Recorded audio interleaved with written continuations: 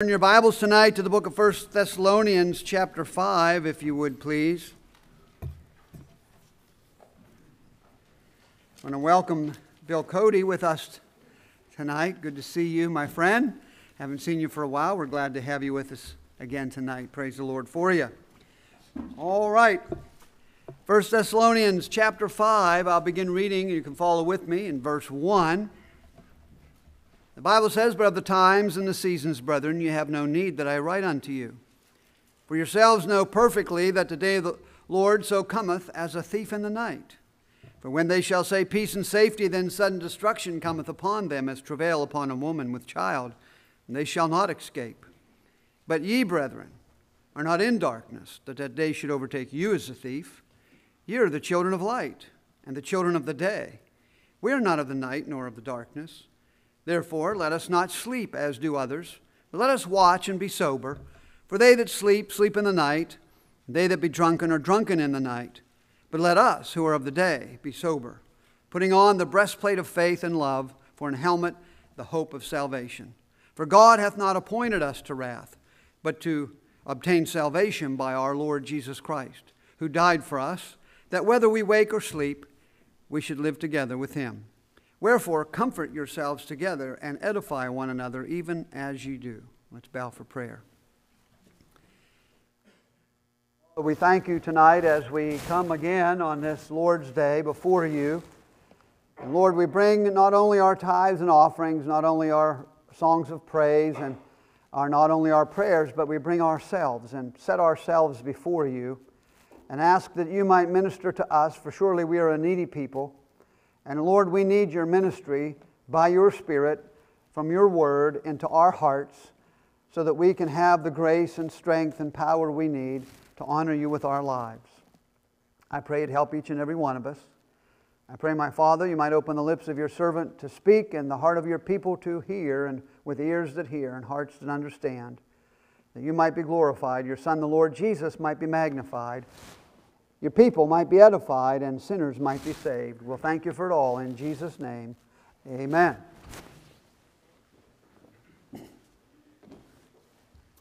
You might think you heard that passage of Scripture somewhere before. You did. You heard it this morning. But you know, you can take a passage of just 11 verses in the Scripture and preach about 20 sermons right out of those 11 verses. And so we find ourselves there again tonight with the same verses, different subject. I want to ask this question: what is going on? As we look around us, we are witnessing the decay and perhaps the demise of a nation's character, its principles, its morals, and its spiritual underpinnings. There is a voice that has grown dim and in some cases even silent. The voice that once cried from the rooftops seems to have turned into a voice crying in the wilderness. In these days in which we live, it behooves us as born-again people, as Christians, as Bible believers, to consider our testimony that we should be excited. We should be encouraged. And we should be an example of those who are saved and who we belong to, the Lord Jesus Christ. In these last days, there are perilous times, that's for sure, and it's dangerous days, but it's also exciting days. It's an exciting time to live. Our talk should have a walk, and our claim should have a clout. The times, such as they are, our Christian testimonies could mean more than ever before. Our Christian testimonies could mean more now, perhaps, than at any other time in history. Our light could shine a little brighter than it's ever shone before. Because as the times around us get darker, the light always seems a little brighter. But as Christians, we've got to let that little light shine. As a child, we heard that song, "This little light of mine, I'm going to let it shine." Hide it under a bushel? No! I'm going to let it shine. And that's what we need to do. And I believe there is some in this passage that helps us to see that. And I speak specifically of verse number 6. The Bible says, "Therefore let us not sleep as do others.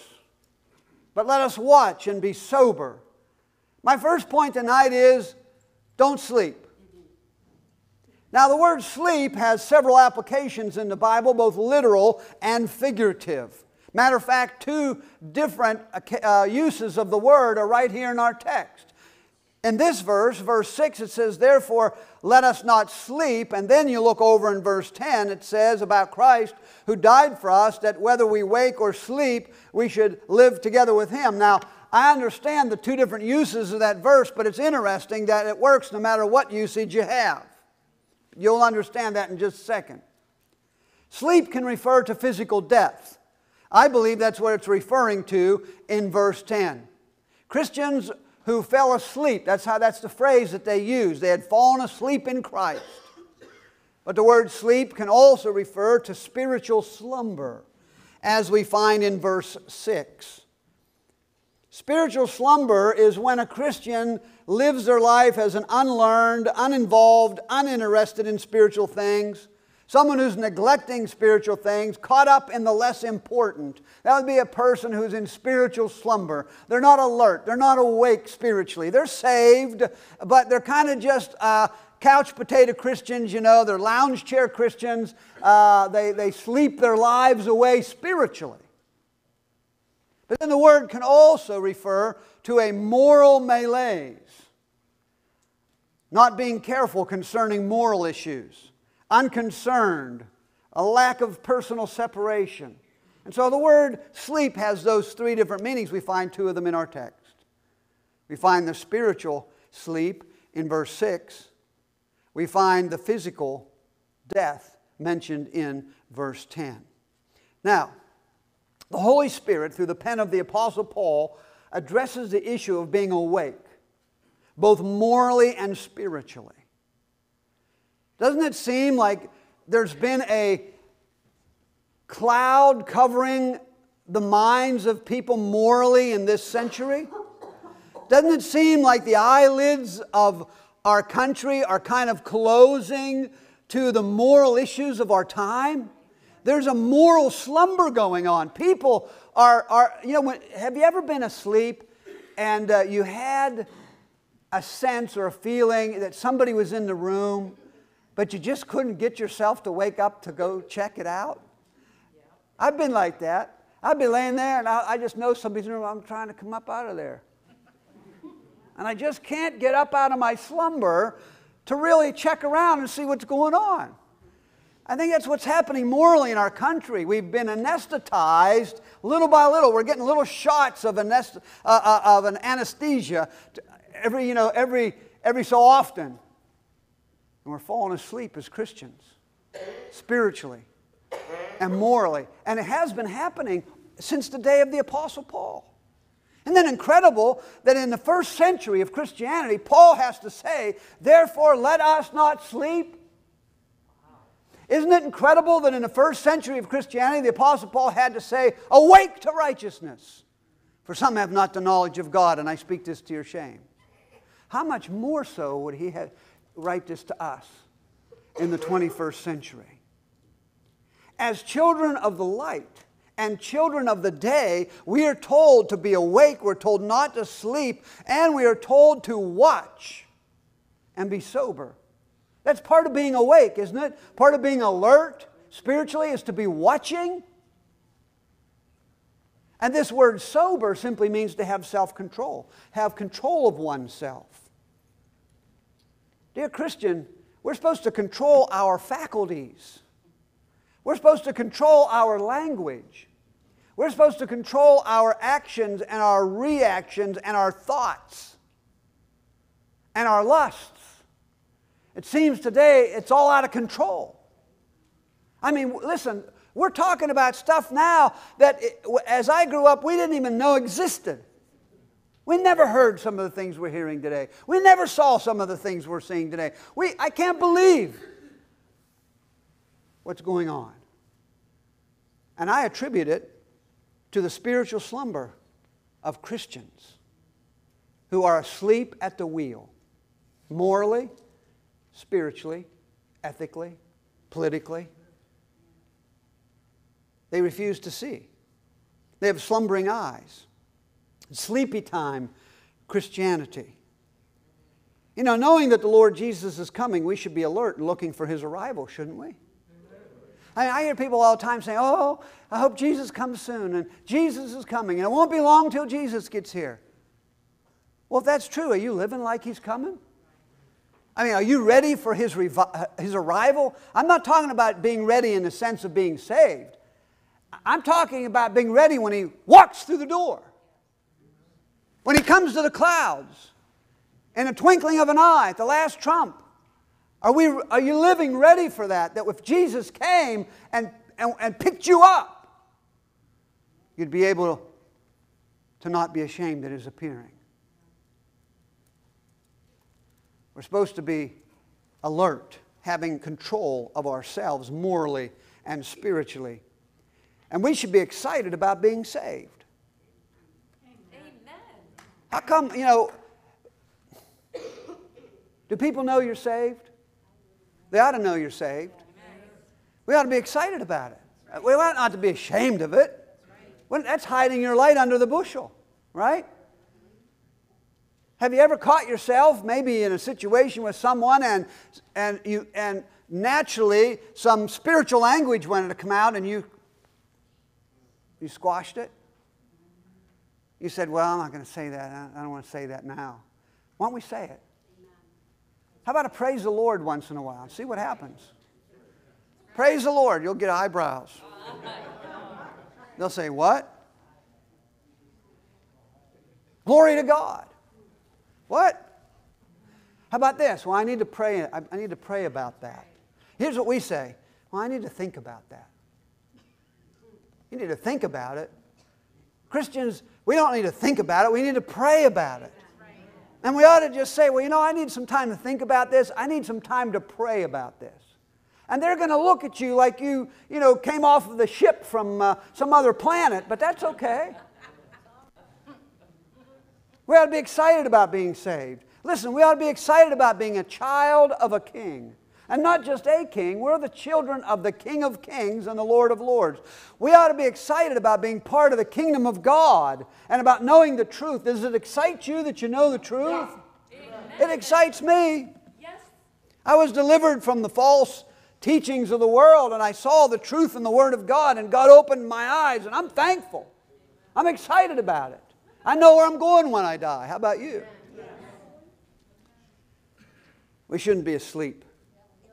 We should be vibrant. We should be awake. We should be alert. We should be active in the cause of Christ. He says this, therefore let us not sleep as do what? Others. Who's he talking about? Well, he's talking about different groups of people. He's talking about the unsaved, of course. They're dead spiritually. You can't get more asleep and yet still be alive than that. But he may be referring to other Christians. Let us not sleep as do others. I think as we get closer and closer to the return of Christ, there's going to be more and more compromise on the part of Christians and more slumbering, sleeping Christianity.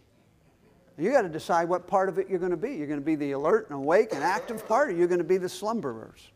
We need to get up off the couch, amen? So don't sleep. Number 2, go to Acts chapter 27, verse 25.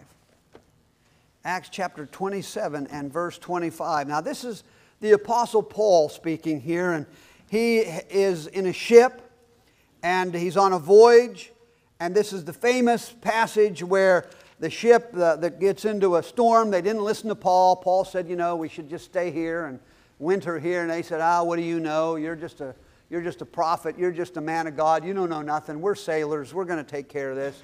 And they went out and got into the biggest storm they ever saw in their lives.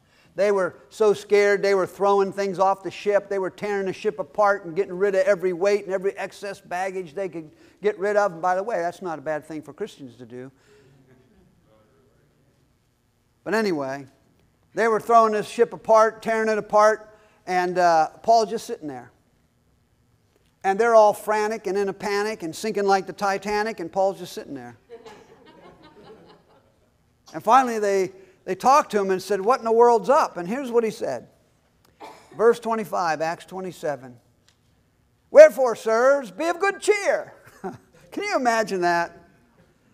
They're like ready to, die, screaming and yelling and running around. And he says, wherefore, sirs, be of good cheer. For I believe God, that it shall be even as it was told me. An angel came to Paul and said, Paul, don't worry, nobody's going to die. And Paul said, God said it, I believe it. That's why I'm able to sit here and be of good cheer. Point number 2 is, don't weep. Don't weep. We should be of good cheer. If anybody ought to be good cheer, it's us. Amen? There are too many dowdy, sourpuss, down in the mouth, what's the matter with you, Christians? What kind of message does that send to the people around us? We're in perilous times. We're in the last days. And we're walking around like sourpusses, like we've been sucking on lemons all day. Paul said he was of good cheer because he believed God. We ought to be of good cheer because we believe God. Amen. Do you believe God? Amen. Do you believe the Bible? Do you see what he says to us in the Bible? Do you see what he promises us in the Bible? He said he'll never leave us nor forsake us, and he'll supply all of our needs according to his riches and glory by Christ Jesus. He tells us that he's coming to take us home. We'll be in heaven for all eternity. Amen. We ought to be of good cheer.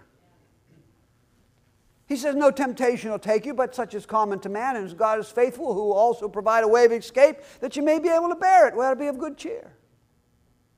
But my boat, it's sinking. Believe God. You'll be of good cheer. Listen to some instances of when people were told to be of good cheer. In Matthew chapter 9 and verse 2, Jesus told a man who was sick of the palsy, be of good cheer.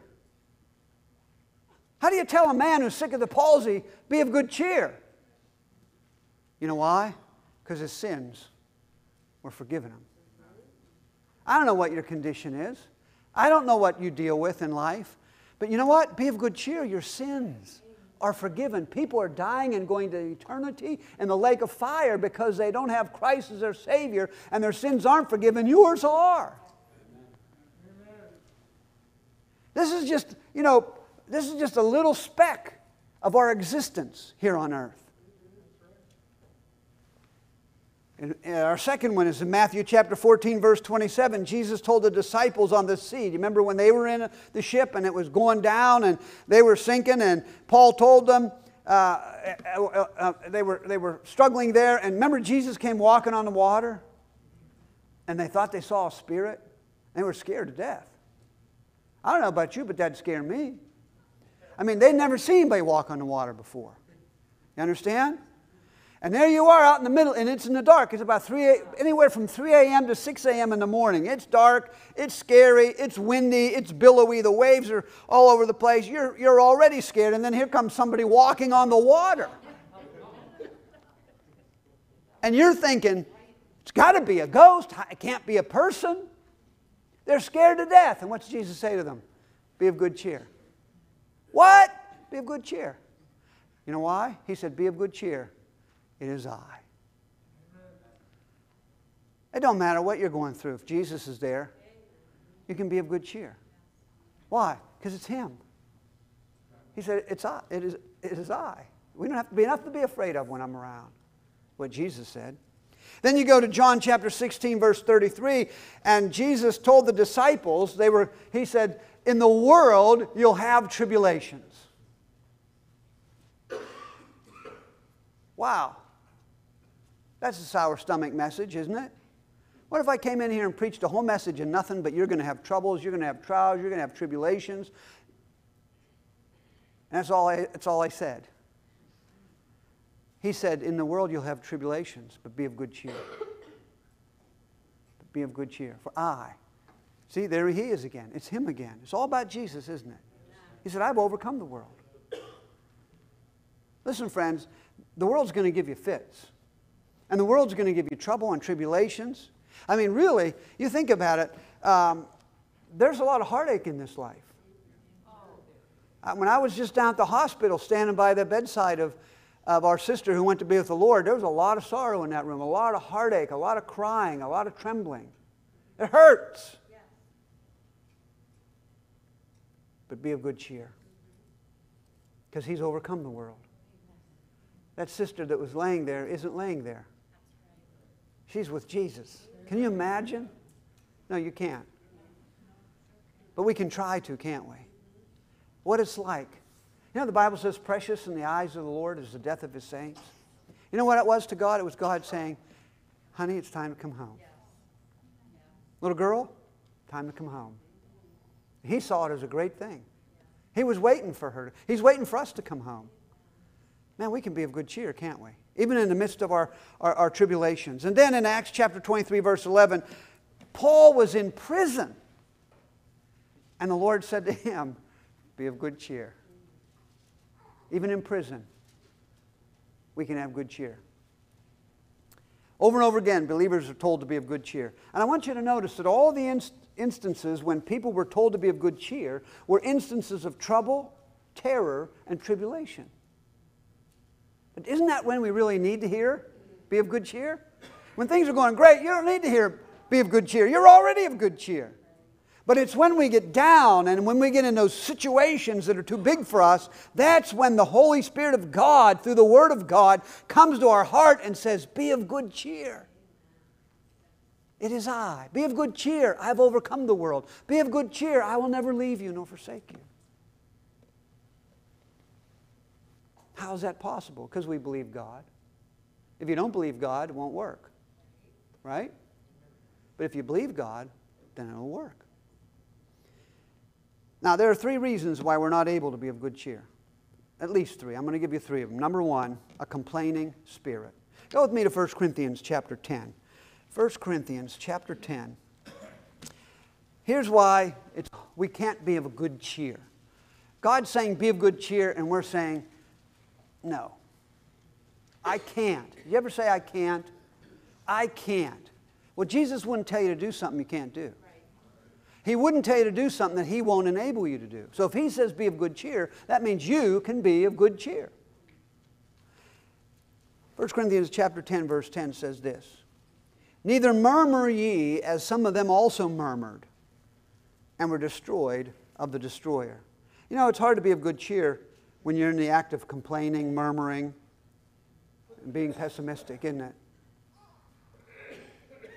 Some folks can find something to complain about in any situation, no matter what. You know, in the wintertime, it's too cold.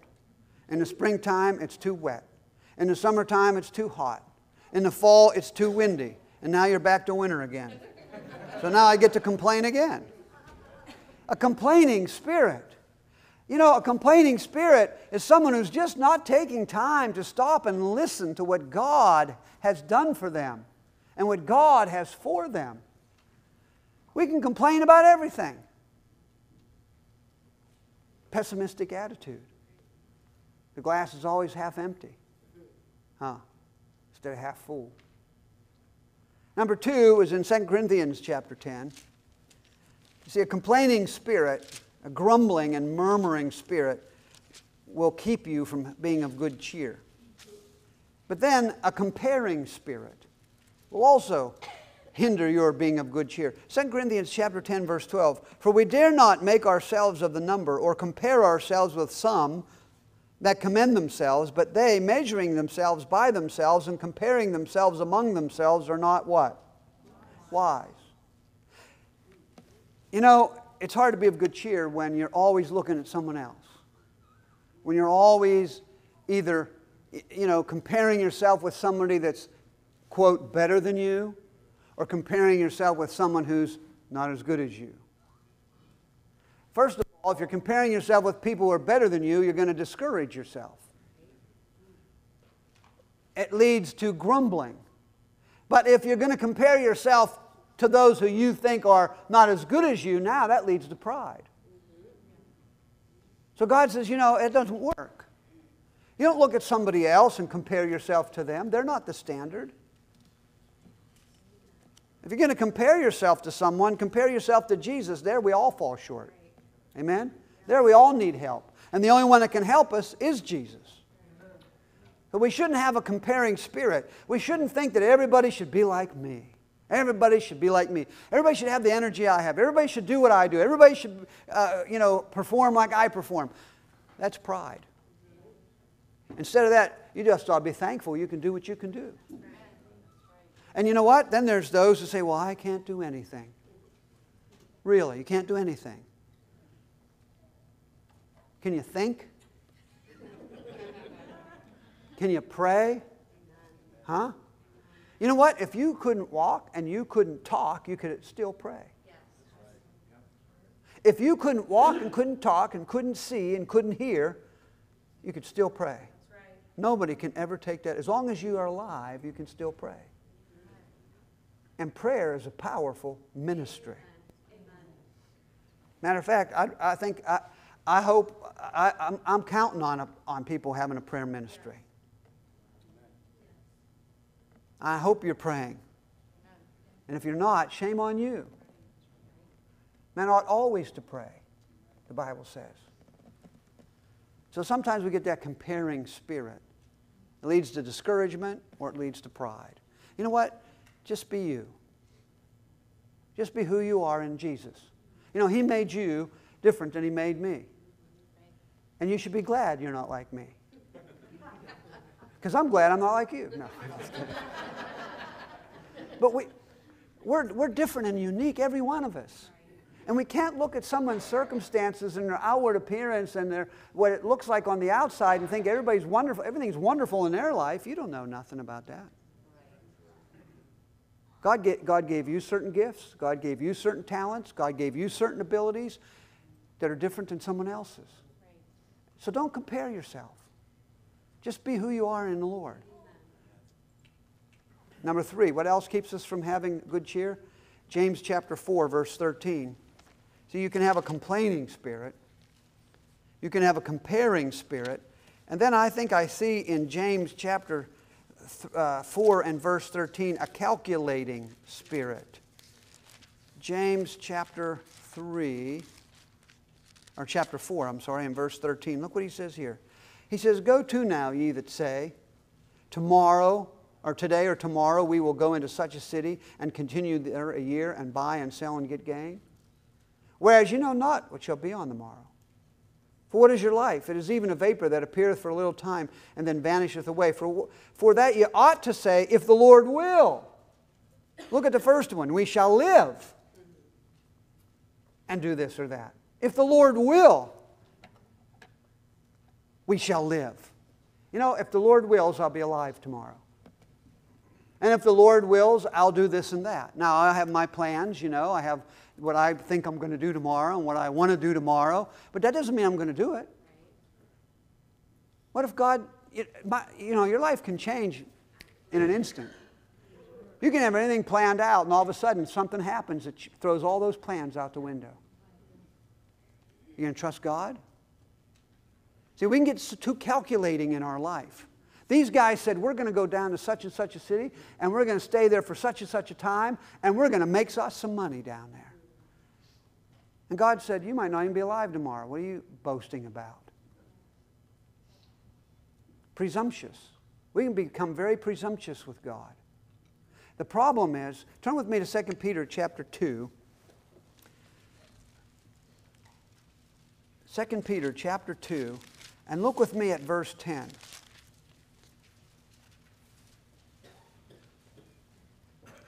But chiefly them that walk after the flesh and in the lust of uncleanness and despise government, presumptuous are they, and what? Self-willed. They're not afraid to speak evil of dignitaries. This presumptuous attitude, this calculating attitude. Sometimes Christians have an entitlement mentality with God. An entitlement mentality with God. We have our expectations, don't we, of God. We have our expectations of what God is going to do for us, what God should do for us, how God should do it, when God should do it. We get presumptuous. That's a characteristic of unsaved people. And we have a Christian entitlement mentality. And then when God doesn't come through, and when God doesn't meet our expectations, guess what? we're not of good cheer. Because we were more concerned about our self-will than we were concerned about God's will. You catch me here? Look with me in Romans chapter 9, verse 20.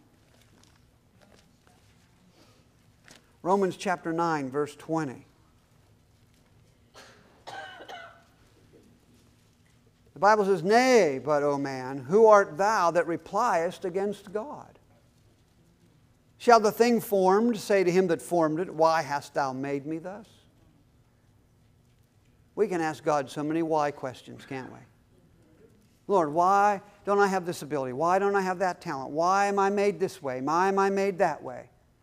And He says, you're just the clay. Who are you?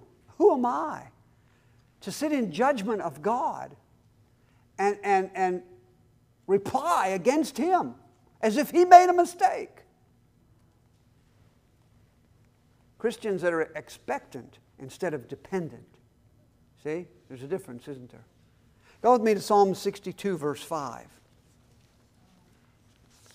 See, sometimes we have a complaining spirit. Sometimes we have a calculating spirit. Sometimes we have Psalm 62, verse 5. I'm waiting for you to get there. I need to get there. Psalm 62, verse 5. He says, "My soul, wait thou only upon God, for my expectation is from Him."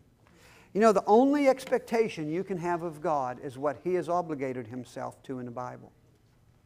Now, the Bible says, "Whosoever shall call upon the name of the Lord." So I can justly expect God to save my soul if I believe on the Lord Jesus Christ. Okay? We heard about all those verses about peace this morning. Those are just expectations. I can expect to have the peace of God if I'm where those verses tell me to be. That's a just expectation. I can expect God to take care of my needs, but I do not have a just expectation of God to take care of my desires. See? The things I want. But God's good. And He gives us not only what we need, but He gives us what we want. When it's good for us. See, we need to have the proper kind of expectation. An expectant, calculating, presumptuous spirit will always give occasion for feeling down in the dumps when things don't work out according to those expectations. We are not to have a weepy spirit brought about by a complaining, calculating, or comparing spirit. We should be encouraged and be of good cheer because we believe God. And then number 3, don't sleep. Why? People are watching. Don't weep. Why? Testimony before others. But then the last one is Matthew chapter 12, verse 36. Don't sleep. Don't weep. Matthew chapter 12, verse 36. Don't bleep. Look what it says here. "But I say unto you that every idle word that men shall speak, they shall give an account thereof in the day of judgment." Christian, we must be careful of our language. If our lives were being filmed as they happened, there should never be any instances where they had to bleep anything out. Huh? You ever see those bleeps? Bleep, bleep. People are saying things they shouldn't say. That ought not to be true of us. I guess our life is kind of being filmed. It's being viewed by the angels in heaven. It's being viewed by God. And there shouldn't be any occasions for bleeping anything out in what we say. Go with me to James chapter 1 again. James chapter 1. Look with me at verse 26.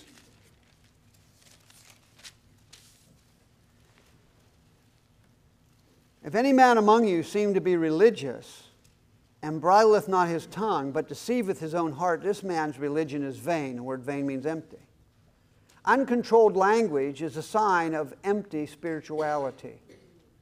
No matter how impressive he or she may seem, no matter how they may perform, if they can't control their language, then their, quote, religion isn't doing them very good, is it?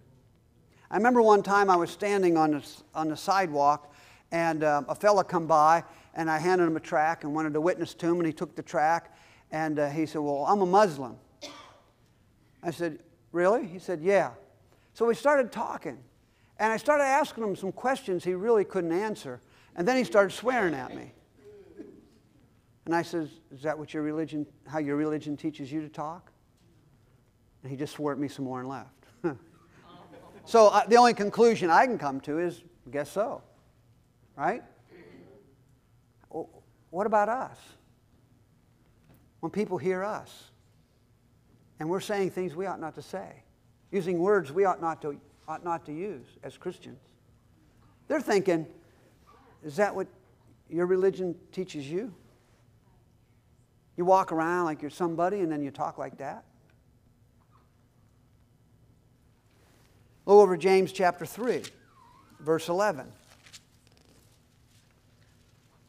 He says, doth a fountain send forth at the same place sweet water and bitter? Can the fig tree, my brethren, bear olive berries, either a vine figs? So can no fountain both yield salt water and fresh. The idea is here that you either have a saltwater fountain or a freshwater fountain. You can't have one that has both, because as soon as you combine them, it turns to salt water. Right. The salt water ruins the fresh water. What he's trying to say is, when your speech comes out of your mouth and it's not what it's supposed to be, it ruins everything you say. It destroys whatever you've said before that. You know, it's like Lot. When Lot went to his children, remember that? He tried to go tell his children, hey, God's going to destroy this city, you got to get out of here. But the Bible says that Lot vexed his righteous soul from day to day with their unlawful deeds, and his kids said to him, well, what are you talking about? Where did all this come from all of a sudden? We've seen you. We know your testimony. Well, who you come up here telling us this stuff? That's what happens when we allow the wrong words to come out of our mouth. It destroys the testimony from when we want. Look, we want to go tell somebody about the gospel, but they heard us say this or that.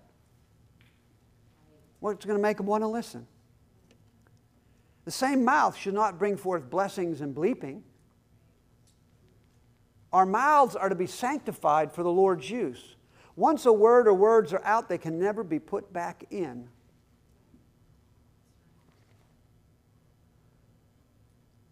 Our words are to have should be three things. Let's look at them and we'll be done. The first one, our words should be words of truth. And for this, we're going to the book of Ephesians. Ephesians chapter 4. Our words should be words of truth. Ephesians chapter 4, verse 25. Wherefore, putting away what? Lying. Speak every man what? Truth with his neighbor, for we are members one of another. He's trying to give the idea here that when you lie to your brother, you're lying to yourself. So we ought to have words of truth. The second, look in verse 29, our words ought to be words of edification. Let no corrupt communication proceed out of your mouth, but that which is good to the use of edifying, that it may minister grace unto the hearers. The word corrupt is sapros. It means morally rotten, bad, or worthless. Those ought not to come out of our mouth. Those morally bad words, those jokes. You know, somebody will say, hey, I'll tell you a joke, and I'll look around and see if there's any ladies around. Well, if you can't tell it when the ladies aren't here, don't tell it when I'm here. Or, well, I don't want the kids to hear this. Well, if they can't hear it, maybe you ought not tell it to me, you know? Look at chapter 5, verse 4. Talking about our words, neither filthiness, nor foolish talking, nor jesting, which are not convenient, but rather giving of thanks. The word jesting here is speaking of immoral innuendos. Those kind of jokes I just mentioned. Then you go to Proverbs.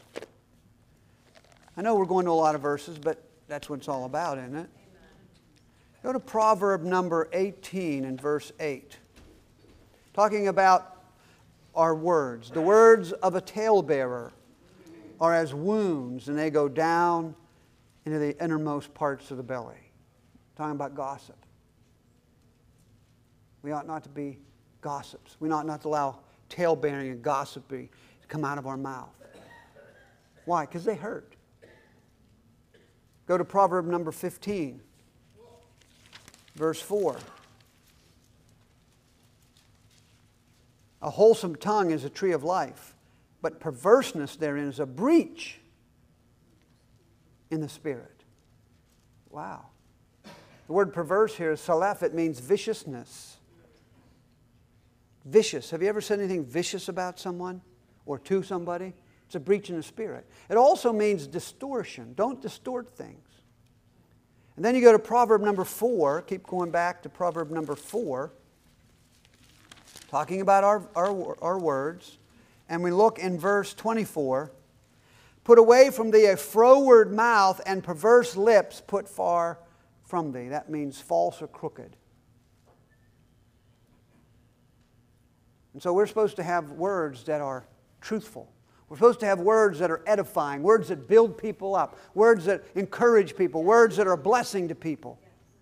And then lastly, let's go to 1 Peter chapter 3 and verse 15. 1 Peter chapter 3.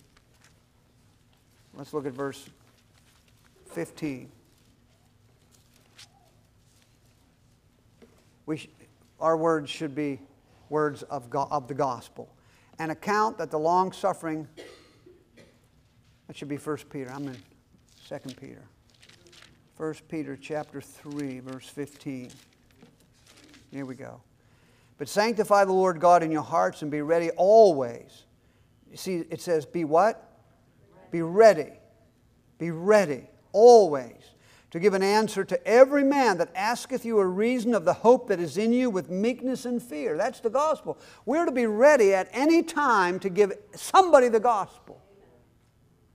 And he says here they're asking you a reason for the hope that's in you. In other words, they know you know Jesus.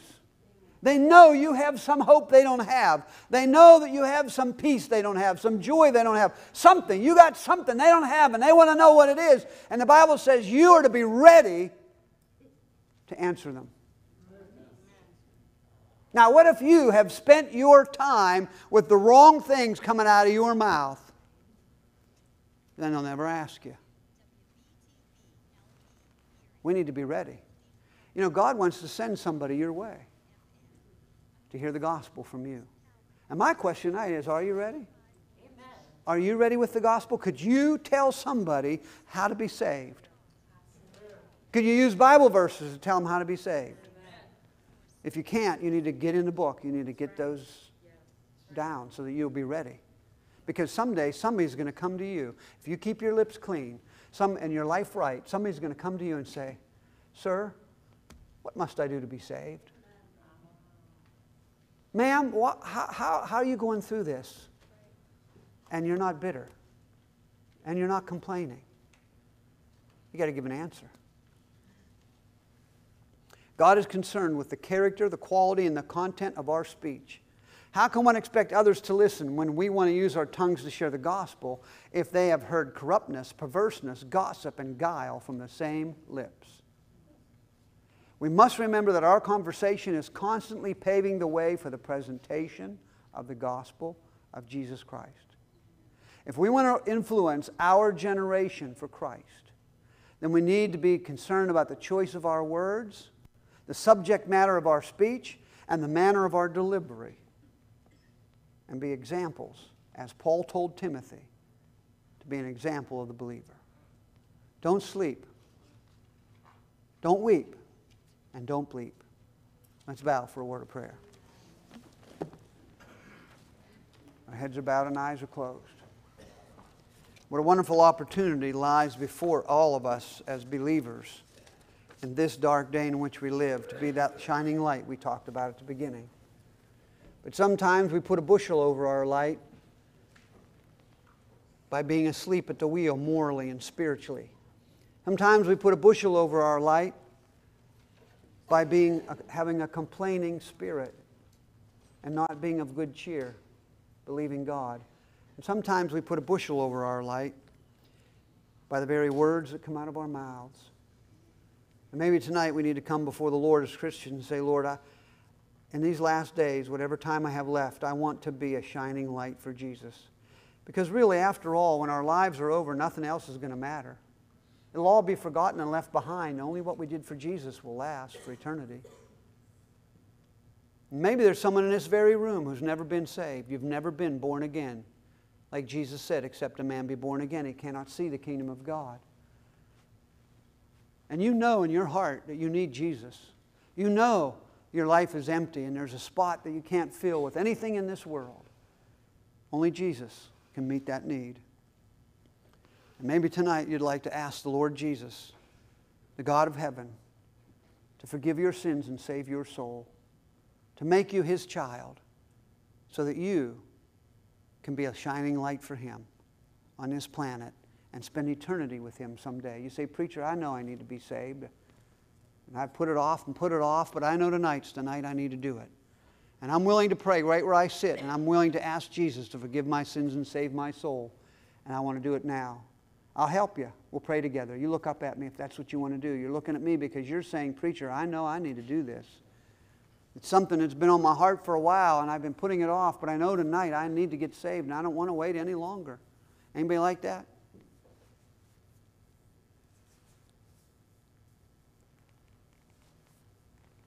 Heavenly Father, we thank you tonight. Thank you for your love, for your mercy. Thank you for being a Savior. Thank you for all the good things that you've done in our lives since we've known Jesus. Thank you for our salvation. Thank you for the Word of God. Thank you that we can be of good cheer because we believe it'll be even as you said. And Father, we pray tonight that you'd help us as Christians to be a shining light. That, Lord, we'll not have all these different bushels we're putting on our light, but it would shine for Jesus. Help us not to embarrass you, but help us to be a ready witness. Guide and direct in the invitation, my Lord. And if there is somebody in this place that needs to be saved, I pray you to help them to have the courage and come meet me at the front so we can help them to get saved before it's too late. We love you, we praise you, and we thank you in Jesus' name. Amen. Let's stand, please. We're going to sing our closing hymn.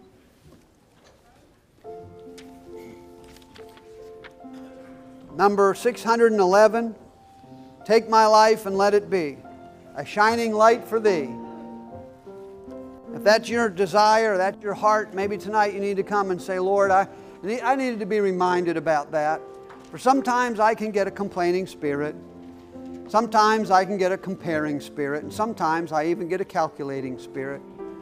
And I get upset when my expectations aren't met. Sometimes. Why don't you just come? Say, Lord, here I am again. It's me, your child. I want to talk to you again. Aren't you glad He'll always listen? He said, Him that cometh unto me, I will no wise cast out. He'll never turn you away. His hand's always stretched out still, isn't it? Saying, come. Come unto me, all you that labor and are heavy laden. He'll give you rest. We're going to sing. You come. If you need to be saved, I'd like to talk to you. You come and see me right here, all right? As we sing on the first. Take my life and let Secreted, Lord, to Thee. Take my moments and my days. Let them flow in ceaseless praise. Let them flow in ceaseless praise. Take my hands and let them move at the impulse of Thy love. Take my feet and let them be swift and beautiful for me. Swift and beautiful for Thee. Take my voice and let me sing, always only for my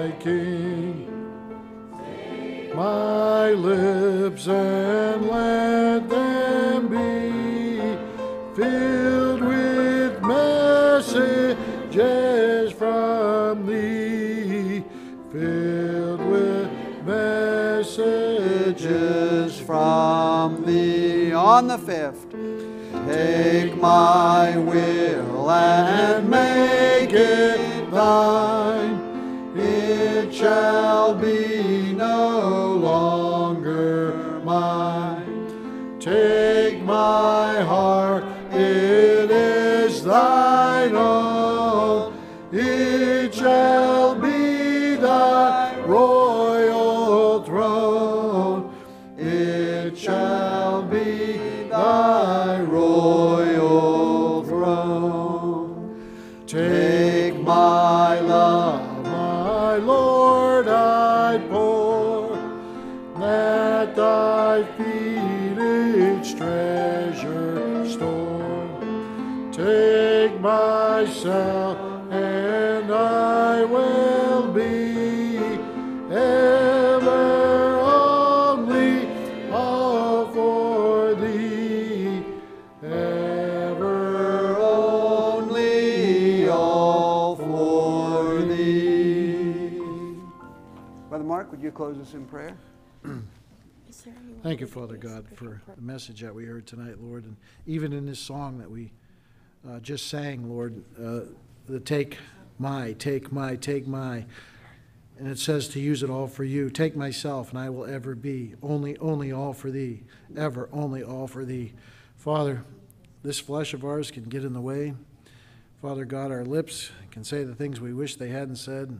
But Father God, you are a forgiving God. Help us to remember that we are ambassadors for the Lord Jesus Christ. And as we meet people in public, Lord, and they ask us for the hope that is in us, we'd be able to answer that, Lord.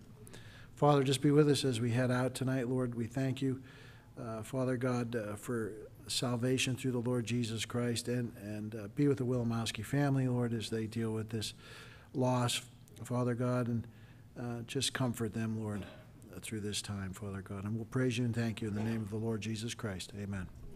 Let's close with 796. One verse of 7. Sing this out loud. Heaven came down and glory filled my soul. One verse. Oh, wonderful, wonderful day. Day I will never forget. After I wandered in darkness away, Jesus, my Savior, I met. And oh, what a tender, compassionate friend. He met the need of my heart. Shadows dispelling with joy. Darkness depart. Heaven came down and glory filled my soul. When at the cross the Savior made me whole. Here's the great part.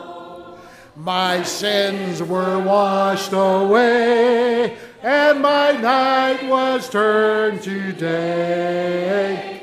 Heaven came down and glory filled my soul. We're going to finish it.